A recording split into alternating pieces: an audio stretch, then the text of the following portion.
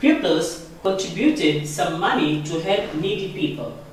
They bought 24 2-kilogram packets of flour, 36 1-kilogram packets of flour, and a 50-kilogram bag of sugar.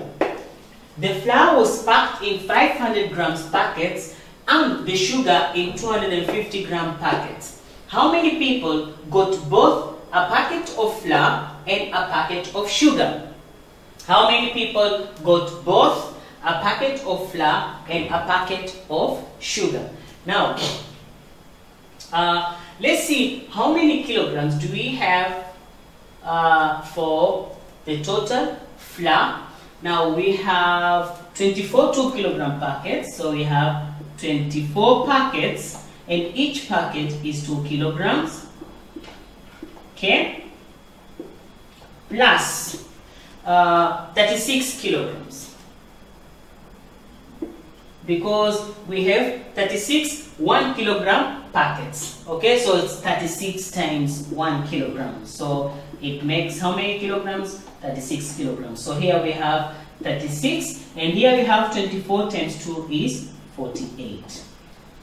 Okay, so now the total kilograms we have for flour is 8 plus 6 is 14, okay, 1 plus 4 is 5, 5 plus 3 is 8. So we have 84 kilograms. Okay, and sugar, so this is flour, and sugar we have how many kilograms? 50 kilogram bag, so we have 50 kilograms. Now the flour was packed in 500 gram packets. The flour was packed in 500 gram packets. Now let us find how many 500 gram packets we are going to get from the 84 kilograms. How many 500 gram packets we are going to get from the 84 kilograms. Now, how many grams make 1 kilogram? 1000. So 1000 grams make 1 kilogram. So if we want to change the 84 kilograms to become grams, we multiply by 1000. Okay, so we have 84,000 grams.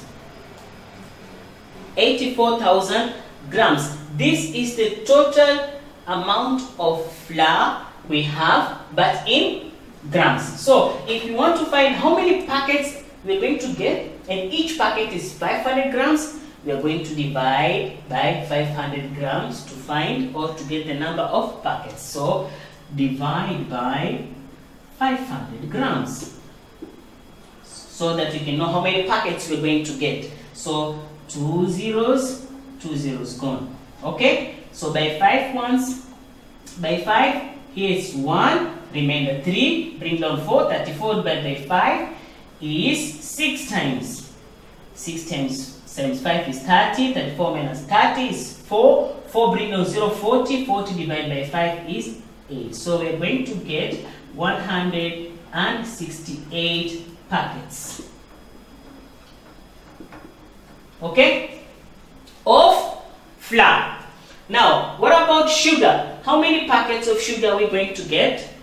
Okay, and each packet is 250 grams. First, let us multiply 50 kilograms by 1000 so that we can get the total sugar we have in grams. So now we are going to have 50,000 grams sugar. Okay, now we want to find how many packets of 250 gram we are going to get from here. Now 250 grams, 0 gone, 0 gone. By 25 once, and then 50 divided by 25 is 2. And then we have 1, 2 zeros. So we're going to get 200 packets.